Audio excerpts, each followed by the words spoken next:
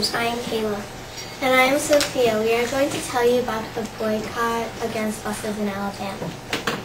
It all started when Rosa Parks refused to give up her seat to a white passenger when it was a local law in Alabama.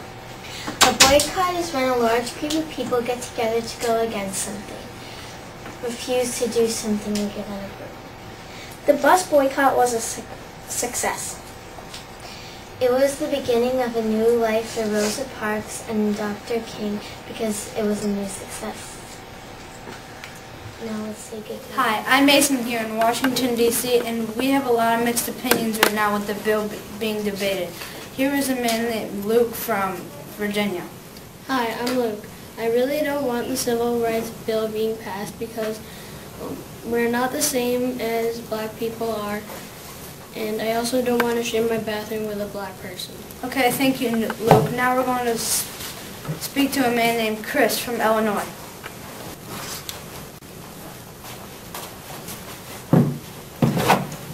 I want the civil rights law being passed because it's unfair to treat the black people badly. I want them to treat us kindly. Plus, we're both human beings and they're going to do nothing to hurt us. Okay, thank you, Chris. It's been a crazy time here in Washington, D.C. with the bill being debated. Hello, I am here now with Professor Kayla of the University of Harvard, and she's going to tell us about the timeline of the civil rights history.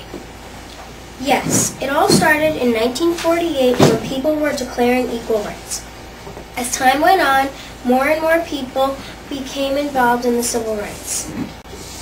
Well, Professor, can you tell us about some of the people who started standing up for civil rights? Well, many people were involved, including local citizens.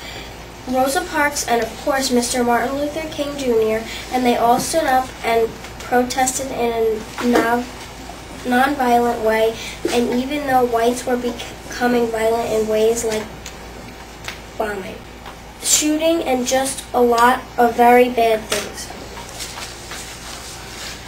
Well, thank you, Professor. Now let's go back to Washington, D.C., where decisions are being made in a courtroom. Hello, my name is Luke. I am here on July 2nd, 1964 with President Johnson on debate of whether or not we should have the Civil Rights Bill to be passed to be a law for African Americans. I think this law should be passed because I promised to myself that to follow President Kennedy's words of sending the Civil Rights Bill into becoming a law. That's so great. So we finally have made a decision on whether or not the African Americans should have civil rights. Yes, it was a very stressful time. Nobody seemed to agree about why or why not we should. And now that it's starting to become a law, it's very exciting. That's so wonderful. Where you heard it here, folks, we're finally going to have civil rights for African Americans today.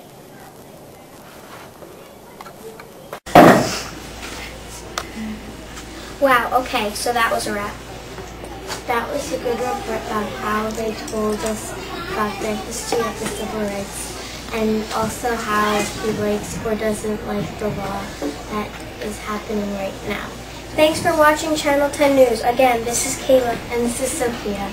Telling you about what is happening in our world. Thank you and good night.